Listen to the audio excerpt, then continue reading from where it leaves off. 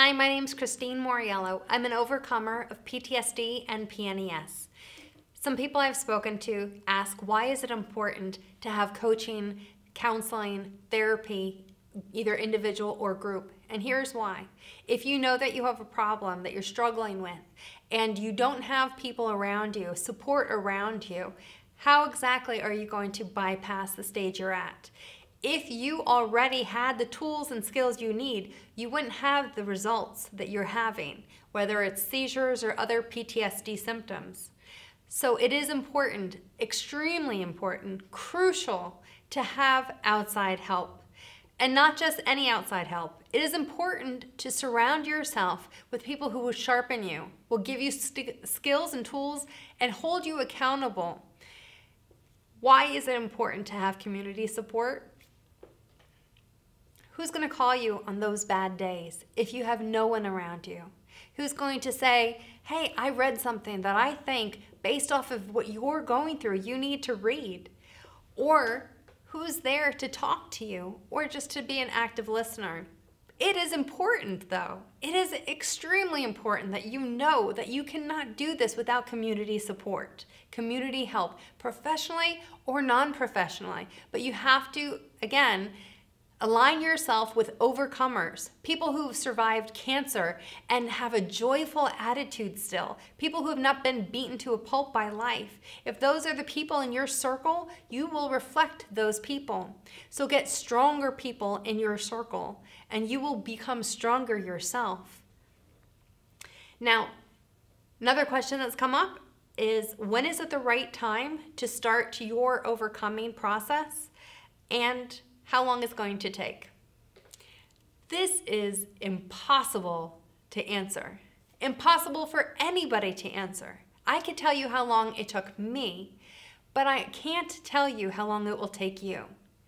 In my personal journey, I had 3 weeks where I had 0 distractions whatsoever, where I focused only on what I needed to do, what I needed to address. From that point, I stuck, even though there were other things that were coming back into my life, responsibilities coming back into my life that I had to be a part of now, I still stuck to that regiment of processing, examining, educating myself, looking for more tools than I knew what to do with at that point.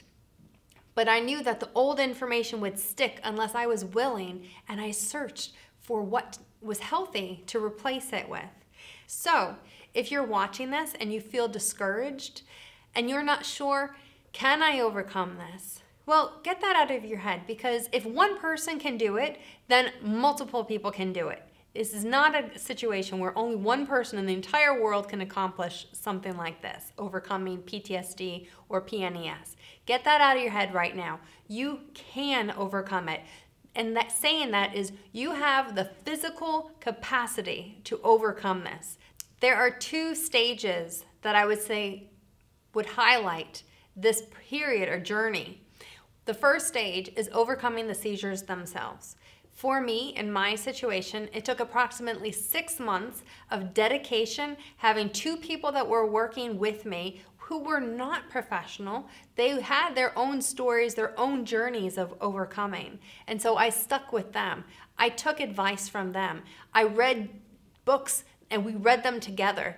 I had a group of iron sharpeners. Iron sharpens iron. So get sharp people around you. Now the overall process, that, my friends, that's a lifetime. I struggle with something frequently. Sometimes it's a theme that I realize, wow, I'm still struggling with this. There are still things that I have to overcome. Some of us have had lifetimes full of trauma, and that will take time. Don't be defeated. This will take time. So be present in the now. So record it, journal it, write down and be present in the now. Allow yourself to be exactly who you are, where you are right now, not rejecting yourself, saying, this is where I'm at, and I'm okay. This is not where I have to be forever. But recognize where you're at. Stay in a safe place. and to the best of your ability, enjoy the journey. God bless you and be well.